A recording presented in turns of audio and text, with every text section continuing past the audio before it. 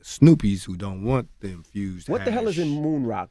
Yeah, well, you know, we got some like seasoning in it. You know how you make, you know, your chicken and your steak. You got to season it, right? So I got to season this thing. That's what we used to call cocaine, man. Put a little seasoning on the blunt with the weed. You know, it's similar, but it's not. I'm just saying, though. You know, I mean, I'm just saying. It's just like hip hop's legalized dope game. You know what I'm saying? Moon rock is, you know, no cocaine, but it gets you high like you hit some cocaine. You know what I'm saying? Is it a sativa? It is a sativa. Oh no, I can't do that. That make my anxiety go through the roof. Oh, but you see, we got the two. We got the moon rock that's a sativa base, and we got the one that's a kush base. And then we infuse it with hash oil. That's the infusion right there. Mm-hmm. So you ain't got to put hash in it if you like hash. And then we batter it up like chicken with the flour. We batter it up in keef. And that's what gives it its powdery glow. And then we tried it out with the community, and people just loved it. It sounds delicious. Yeah. The way you describe it. Yeah. Were you the connection between Left Eye and Death Row?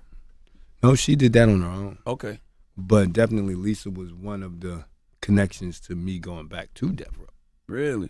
Yeah, definitely. You know, Lisa was over there, and I had a nice, good long talk with Suge.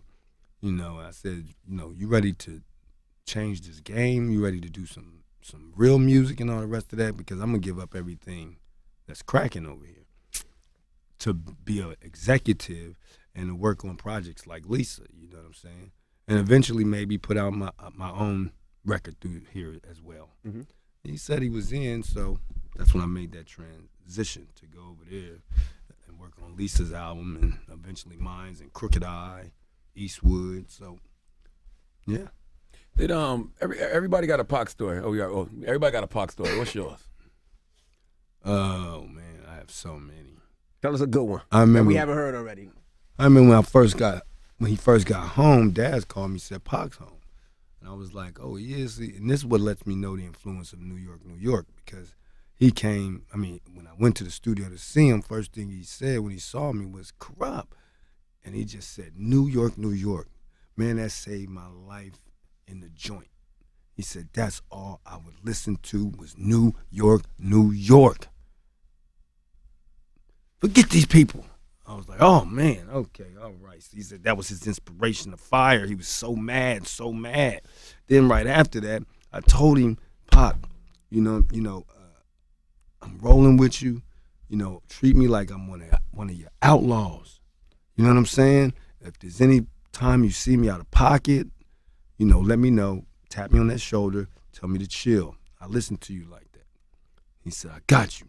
And we go to Cabo, and I was out of pocket, beating my Hennessy bottle on the table because it was the Danny Boy video shoot, I think it was, and we really didn't like that Danny Boy at that time. We was about Nate Dogg. Danny Boy was a singer. That's who's on I Ain't Mad at You.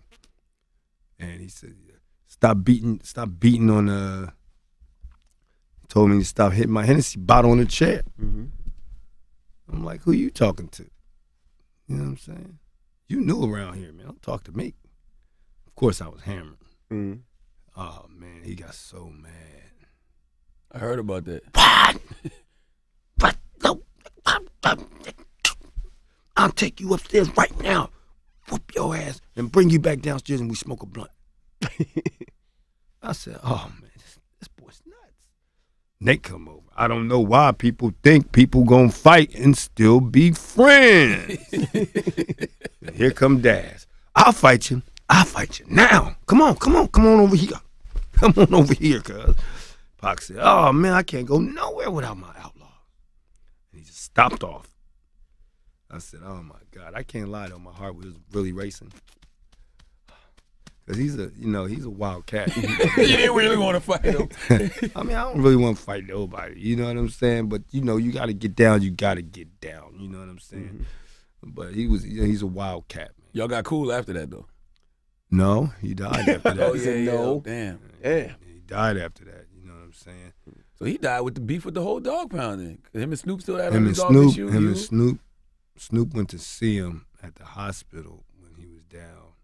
I think he was able to look at Snoop. Snoop was able to say something to him before he passed away. But yeah, you know, right after Cabo came the New York trip. After the New York trip came Vegas. It was over. Damn. Right. That's why you gotta be careful, man. You never know what tomorrow can bring. People be here and then they be gone. You know what I'm saying? And it be the least expected person. You know what I'm saying? The one you least expect.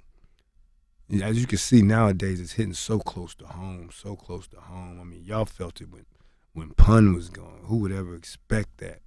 Pun just got started. Right. So who would ever expect that? You know what I'm saying? So, you know, you just gotta be careful and, you know, keep things solid as you can, man. Because this thing ain't forever. Right.